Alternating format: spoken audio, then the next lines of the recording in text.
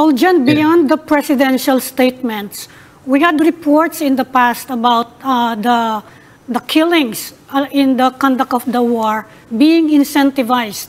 Binibigyan daw ng mga reward yung mga pulis na nakakapatay, binigyan sila ng quota. Was there ever any effort to verify these reports or to investigate? None that I know of, pero siguro in the course of investigating itong mga na-identify na may active participation, those who were on the ground, no?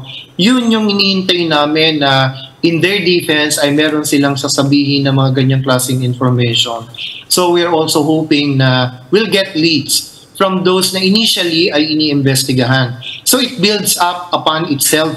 Yung mga nakukuha mong ebidensya from some people will become the building blocks, no, so to speak, of evidence against other people naman, no, maybe their superiors, etc., etc.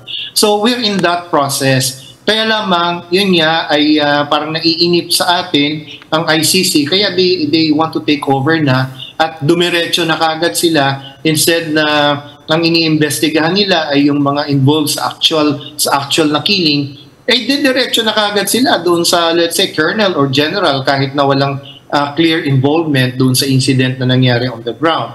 So that's what they want to do. But that's not how we do things here. So maybe who knows that in the future ay merong ganong gagawing steps ng ating investigative agencies. We don't know that yet. We have just actually begun itong long process of investigation. But who knows if something may come up in the future na ganyan ang magiging method ng investigation. Maybe the creation of an independent commission may actually solve that kind of concern na bakit yung mabababa lamang ang iniimbestigahan. So, what I'm saying is, dapat bigyan tayo ng opportunity ng ICC. Huwag yung pangunahan tayo. Kasi yan naman po pwede natin gawin eh. Hindi naman tayo time-bound. Pwede naman natin gawin yan anytime. Depende sa magiging decision ng ating mga authorities. Sir, balikan ko lang yung sinabi niyo po. I just want to make sure that I heard it right. Are you saying that, are you proposing a creation of an independent commission to look into these issues? You know, Ed, that had been proposed by some people much earlier.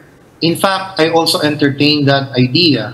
But I guess it's a matter for higher-ups to make a decision on something like that. Yeah, yes, sir. Certainly, sir. But sir, at least from your point of view, sir, is it something that you think is a good idea? I mean, I think it's interesting that you bring it up, kasi you know, otherwise, parang we're just floating around and waiting for things to happen or for things to fall in place. So more or less, what do you have in mind?